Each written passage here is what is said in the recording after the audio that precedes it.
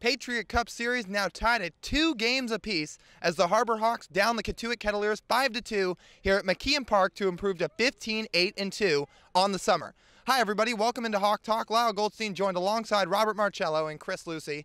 And Chris, this game was tied 2-2 going into the bottom of the 7th inning, and then the offense really just exploded for the Harbor Hawks. 5 hits, we should say, 3 runs, and they really just started clicking.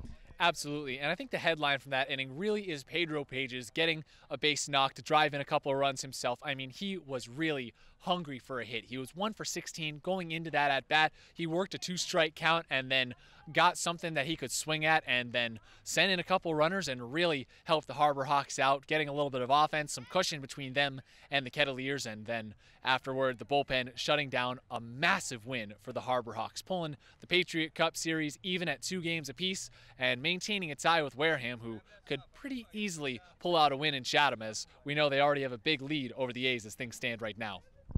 Harbor Hawks used 5 different starters tonight to edge out a 5-2 win, with Dylan Thomas slamming the door in the 9th. But Rob, before that, Nick MacDonald putting together his best start of the summer. 5 innings, a scoreless ball, 7 strikeouts. He had it working tonight. He sure did. He got ahead of guys, really commanded his pitches really well. His best start of the season so far. I completely agree with that. MacDonald tonight started the Florida International right-hander, caught up with Dani Terzer after the game. I'm here with Nick MacDonald. Nick, in tonight's start, you gave up no earned runs, 7 strikeouts. What kind of pitches were working well for you? For me, I was trying to work backwards today. A lot of lefties in the lineup, so I was mostly working slider, changeup, everything I can to just get them off balance. You were talking with Kyle Wilkie in the dugout about some of the signs that he was giving you. How was your chemistry out there tonight? Over the weeks, it's getting a little bit better. I haven't thrown to anyone except Wilkie, so me and him every game, it's getting a little bit better, and it showed tonight. How important is that trust between you and your catcher? Probably the biggest thing in baseball when it comes to pitching and catching. You've almost reached your innings limit while you've been here. How do you think you've improved this season? Just seeing what hitters do throughout a game, how they react, how do they approach. As a pitcher, I try to stay away from fastballs because that's what they sit here, but for the most part, I've been doing pretty well. You've also gotten the chance to play with Eric Rivera and Pedro Pages, both of which are longtime friends for you. What's that been like? It's been great. I love playing with boys from Miami. Not a lot of guys from Miami out here, so I'm having a lot of fun with my friends. Thanks, Nick. No problem. Thanks so much, Dani.